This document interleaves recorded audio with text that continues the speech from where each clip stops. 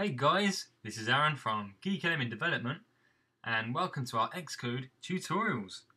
And this week I'll be showing you how to play YouTube videos in your applications. Now already on the simulator, an example of what we're creating today is a simple web view displaying our embedded YouTube video. It can be any video you like. I've just picked one of our famously good tutorials from YouTube. Once we click the play button, it loads up and it will go full screen in a second. Plays the video. We have the full functionality of videos. We can pause it. We can even skip it. Play it. We do dash brackets integer. Pause. Make it larger and smaller. Press done when we're finished. And there you go. So we'll be creating that today. So already, my project set up. It's a simple single view application for the iPhone, and I've simply named it Play YouTube Vids for the purpose of this tutorial. Now, the first thing we need to do is add our web view in, our XIB. So we just search for our web view now. And there we go. Chuck that in. Now when we embed the video, we can change the size of the video itself. So if we kind of scale the web view to a reasonable amount of size, I've already got some preset sizes to make it look pretty nice like it does in the simulator. And those preset sizes are for the web view, 280 by 155. You don't have to do these sizes, you can play around it yourself and do your own kind of thing, but what I did in the simulator, it looked pretty good anyway. So we're going to create the outlet now, so we click on our assistant editor, put in our brackets there, and instead of dragging the outlet above to create the outlet, we're going to below the final curly bracket, I'm going to name it web view. Just so it creates the app property with our outlet there. Now if we save that, go into our single view there and jump into our view controller.m.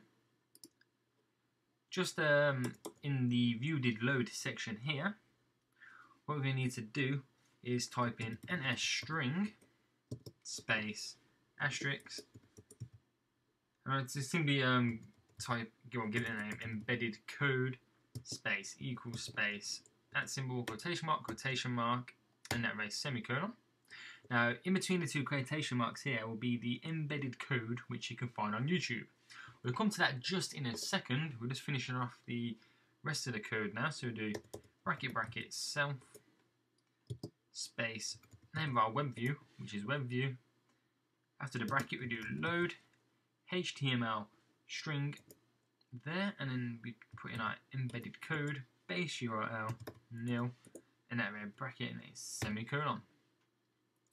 So that's all the code that's needed to enable us to, kind of load and play YouTube videos within a web view. So now we need to get the code to place in our quotation marks to play the video. So I've already got the YouTube loaded up here of one of our tutorials, and all you need to do is select any video you like, go to share, go to embedded, and highlight the whole of that text there, and then copy it, and then paste it in between the two quotation marks. Now already you can see there's an error thrown up. Text is different colours and it's just going all over the place here. That's because there is quotation marks within the quotation marks, and it doesn't really like that. So what you need to do before every quotation mark, except this first and the last one, is we need to put a backslash. So every one we can find along the line. This will kind of stop the error it's throwing up. Now, like I said before, I've got some preset sizes. Now, as you can see here, the video is going to load up or initially look on the iPhone screen before you click onto it. It's going to be 560 by 315. Now, my preset sizes are 265, 140. Now, I'm going to use my preset sizes. Like I said before, I've kind of how I preset it out on the simulator. It looked really good, and I was kind of happy with how it looked. So if you go to build and run on this simulator now, we just wait for that to load up. So there you can see as it loads up.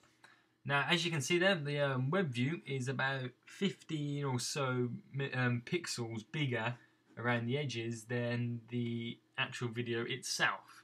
So it gives it a nice little white border, which, you know, looks really nice. So then, once you put it in there, we can press play. And it loads up. And the video plays. So there you have it. That's simply how you play YouTube videos from within your applications. So I hope it helps now your videos or projects or apps at the moment. If you haven't, make sure you subscribe, and please make sure you like and favourite all our tutorials, as it really does help us out and it gains us a wider audience and more people can learn from our tutorials. If you haven't, make sure you follow us on Twitter and like us on Facebook, and check out all our apps which are currently on the App Store just by simply searching Geeky Lemon. But like I said before, if you haven't, make sure you subscribe, and I'll see you all next time in our next. Thank you for watching this tutorial by Geeky Lemon Development. Be sure to follow them on Twitter and like them on Facebook. Oh, and check out all of their other tutorials and sample projects on their website, geekylemon.com. But most importantly, please download their awesome iPhone and iPad apps by searching Geeky Lemon on the App Store. And please remember to subscribe.